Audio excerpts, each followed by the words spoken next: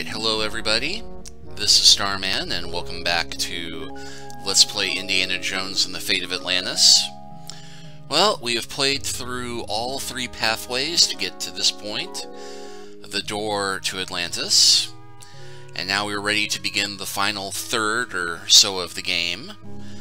So let's go ahead and get to it. Now you'll note immediately we have a bit of a maze, and there are Nazi soldiers randomly wandering around it. Now, interesting thing about the maze is that while it does have the same physical layout each time you play, the actual layout of the rooms inside, where you see we have the question marks, will be completely different each time you play it.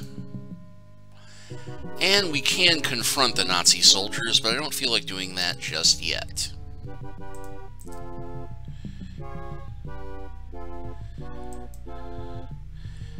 And it's going to be a race to see if we can get to this point.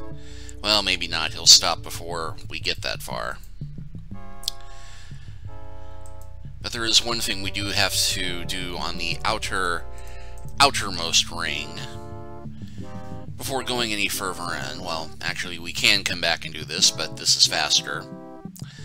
But yes, anyway, as I said, you see how we have all these different little areas that are marked off with question marks. Well, the actual physical layout, as I said, how the maze looks, remains the same, but what rooms are located at what point is, for the most part, different each time you play through this, with some exceptions.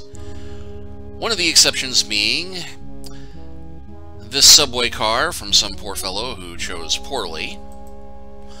This will always be here on the Outer Ring. I guess this really was the end of the line. But there is one useful thing we can take from him. I can't move it. Yeah, it won't let us push it. Now, this might be useful. It's a cage of ribs, more or less intact.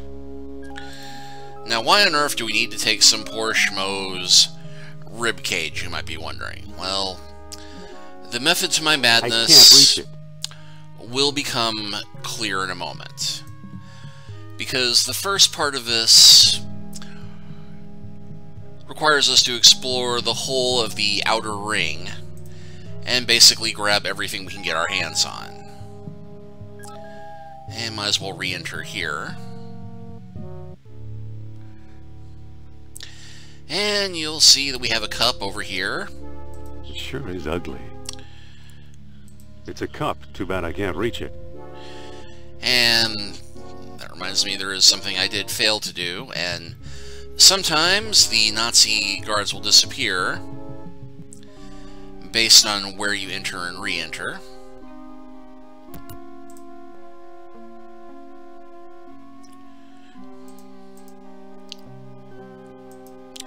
I think this will take me into, yeah, the sealed inner area, where there is one more special room.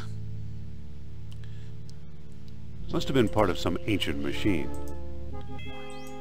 What a mess. And that will give us one piece of machinery that we will doubtlessly need at some point. And that is all we can get from this collapsed inner area.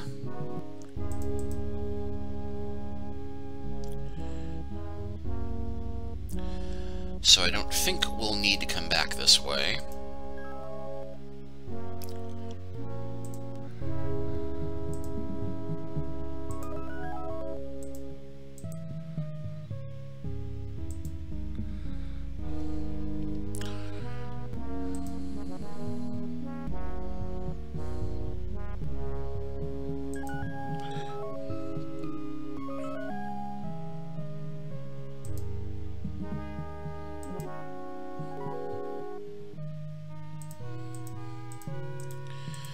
And yeah, I could easily confront the Nazi, and there's a couple of ways of dealing with them, but I'd like to avoid that for the moment, because this will let us get this whole room cleared.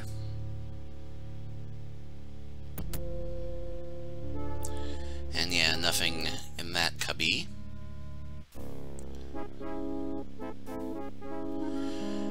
And good news, we found the prison block. Bad news, we can't actually do anything from this particular vent.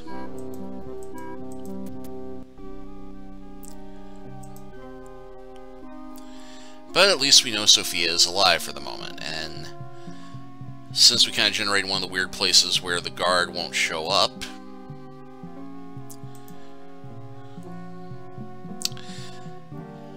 we can go ahead and sprint our way over here.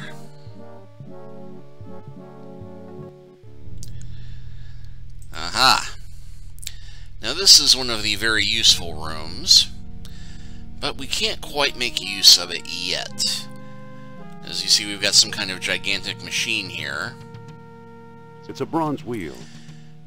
Looks like something's missing. But it's currently missing a part, and we need a few more things to make it work. But what this room does is allows us to make fresh orichalcum. And we are going to need a few beads of it to get through the city.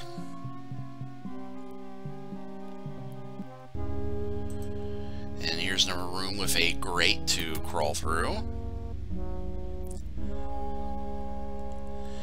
And hey, this looks familiar. It looks just like that eel statue in Iceland.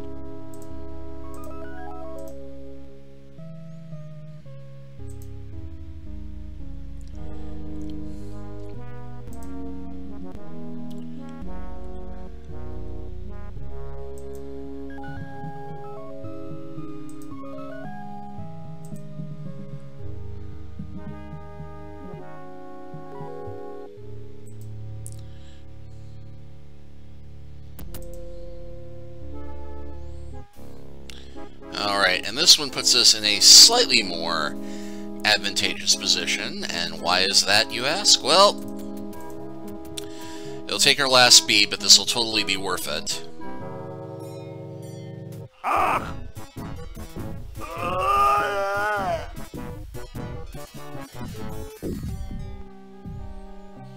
Note the particular gear that stumbled out of the statue when it broke. And yes, you can eventually get around to the cell block and fight the guard one-on-one, but this is another one of the fights that is incredibly difficult and honestly best avoided.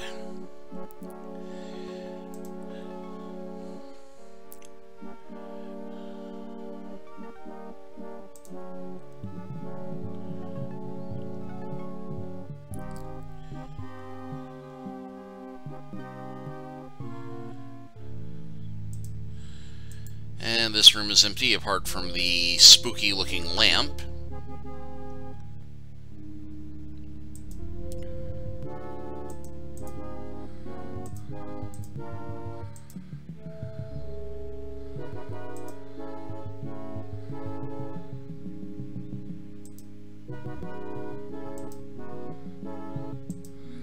Alright. And an empty room. And I believe that's it for this corner, but there is one thing I forgot to grab on my way out of the airlock.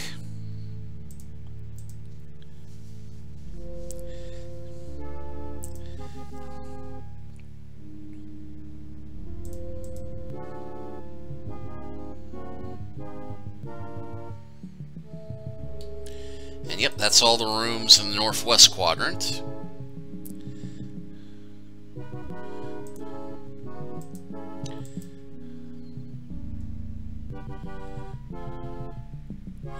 And okay, good thing I had to come back anyway, because I completely forgot these two rooms here.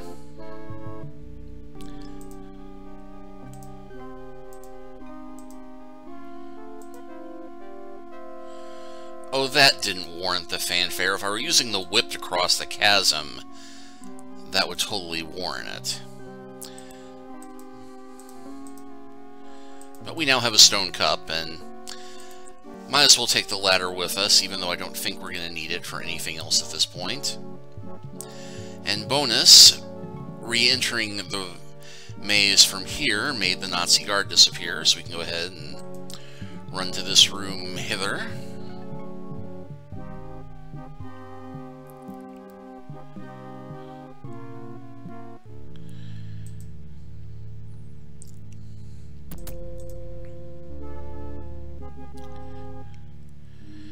this leads us to another part of the maze. In fact, this leads us to someplace in the southwest quadrant. We'll keep that in mind, but I don't want to go exploring there just yet when we've got one more room in the northeast to look at.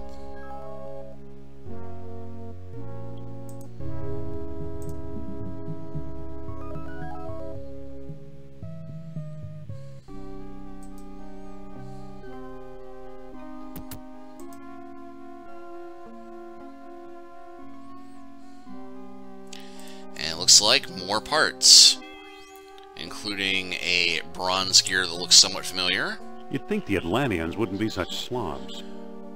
Well, to be fair, they did have to get out in a hurry after the fire sale. And, yep, I do believe that's the last of the parts we need here. And this one takes us back into a different part of the Southwest.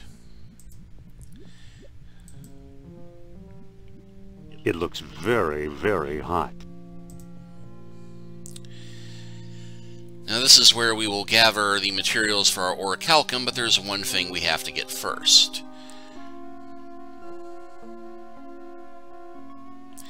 And funny, we've got two secret passages that go there and there. I don't think there's any way to avoid it, so we might as well... You must be Indiana Jones. Looks like your adventure is over. We'll see about that. Wait till Nurab Sal hears about this. I'd better get him up to date. Run, you coward!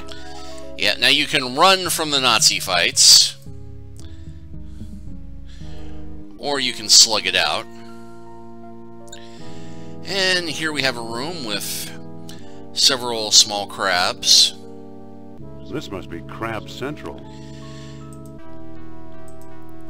Now you might be wondering, what on earth could we possibly do with a crab? Because it's pretty obvious. It worked. We need to trap one, so... I hope this catches crabs. Yeah, the one time you want to catch crabs. So we now have a trapped crab in a rib cage.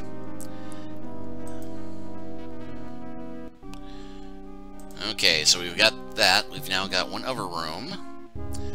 And this one has a statue. Whose head we can remove. If you think I'm going to make a joke about getting head, too easy. And what the heck, let's... Jones, you'll never learn. Don't you know when to quit? And yeah, we got options, but let's get this over with. My thought exactly.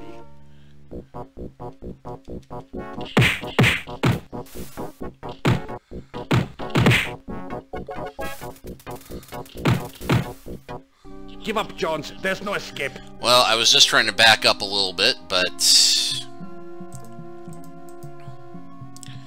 And he just goes back patrolling, but... Now that we have that statue head, we can use the cup with the pedestal here. Use the statue head with the plaque here. Aha. And we now have a cup full of lava.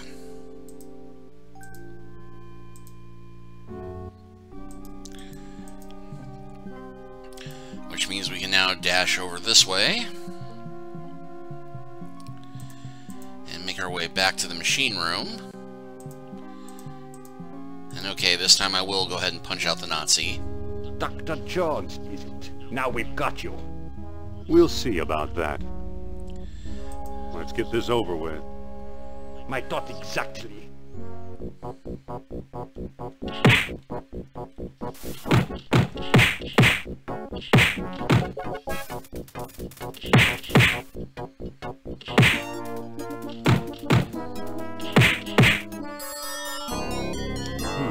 Looks like he's got some rations. And yes, if you're playing the Fist Path and never got on the submarine to make yourself a submarine sandwich, you can use the sausage instead of the sandwich for your crab trap. Unfortunately, beating up the Nazi guards is only a temporary stopgap. eventually they will respawn in the area where you knock them out. But if you're a man of action... I don't think that'll work. If you're a man of action... I don't think that'll work. That's not likely to work. Or not likely to bother you. Okay, so we got that. Now we use the lava-filled cup with the funnel up at the top.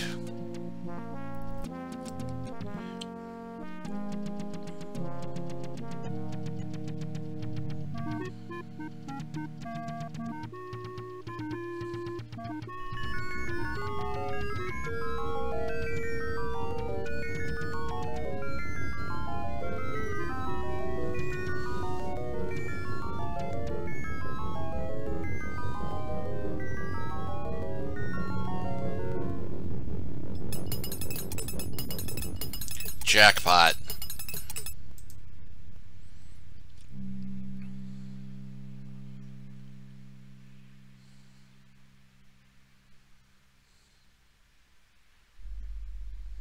Well, well, orichalcum beads.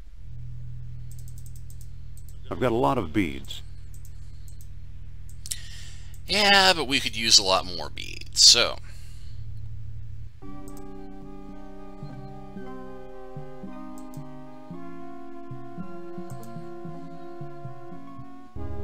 Chance again. Too bad you didn't leave when you had the chance. We'll see about that. Because I think I've got the chance I think I should find Sophia. to leave now. Come back and fight like a man.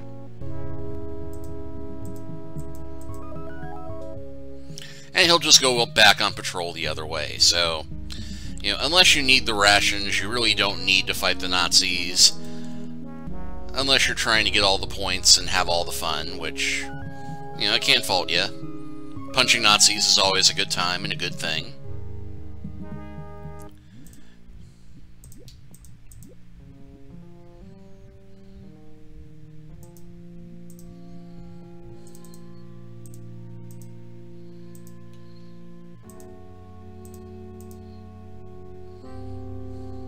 Aha.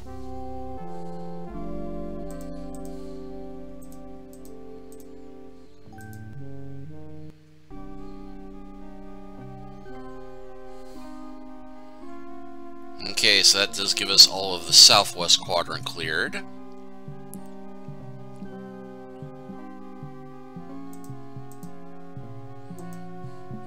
And after this, we should have more than enough orichalcum beads for the rest of the game.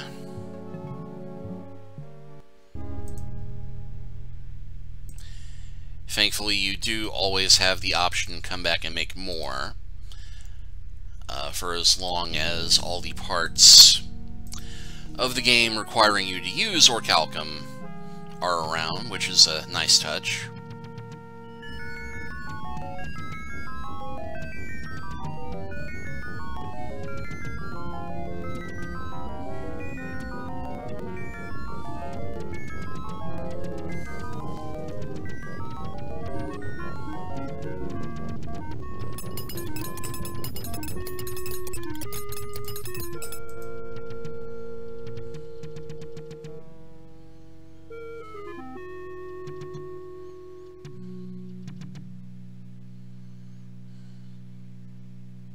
More orichalcum beads.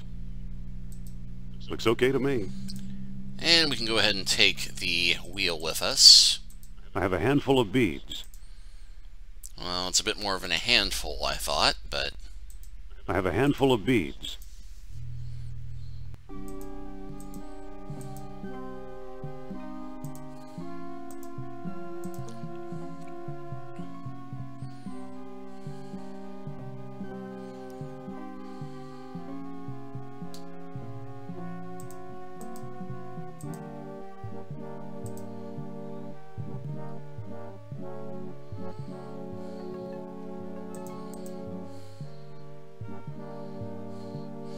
Alright, that just leaves us needing to explore the southeast section.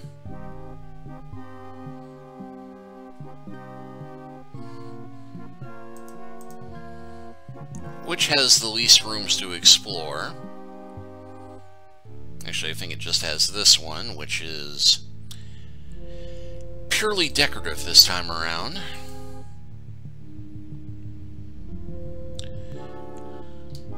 And everything else is behind this little section right here.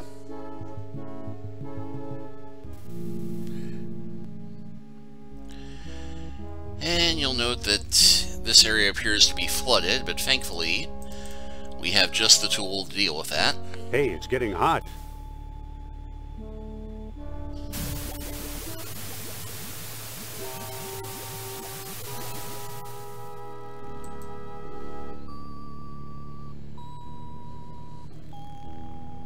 It's all that's left of the eel statue.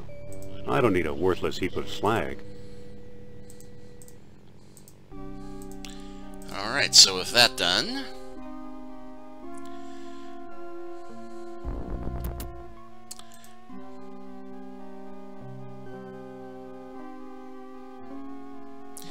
now this does beg the question, once you see what's here, because this is one of the room that's set, how the heck did they get in here to lock Sophia up?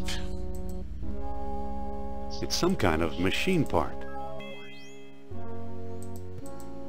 Once it was a priceless artifact. Now it's a pile of... Not much left of him. Sophia? Yes? I just crawled through a mile of mud for you. It was a picnic compared to life in this cell. Are you all right? I'll feel a lot better once you open this cell. Did you miss me? Put it this way, even your company beats this cell. Alright. Now, as for opening this cage, well, it's actually pretty straightforward. Are you sure this is safe? Hurry up. And let you drop this bronze door on me? I can't hold this up much longer. Okay, unfortunately, Sophia will not try and crawl under the door until you find something that you can use to brace it. And the ladder is not going to be enough for that job, so... comedically enough, we have to go on without her for the moment, although you can leave her behind and finish the game without her. You just don't get as many indie points because, you know, of course Indy will find a way to save the woman. Jones! Don't you dare leave me here, you troglodyte! And it does change the ending of the game to not save Sophia. In fact, you specifically have Indy stop at one point and say, I should probably go back and try and find Sophia before I go any further, because it will change the ending. And I will show you both endings, but we'll get to that in a moment, because right now we've got a rather nasty undersea creature to deal with. And the octopus here is a creature of very exacting taste, so you can try and... I don't think that'll work. Yeah, for some weird reason you can't just throw him a bratwurst, you can't throw him your sandwich. This is why we trapped a crab.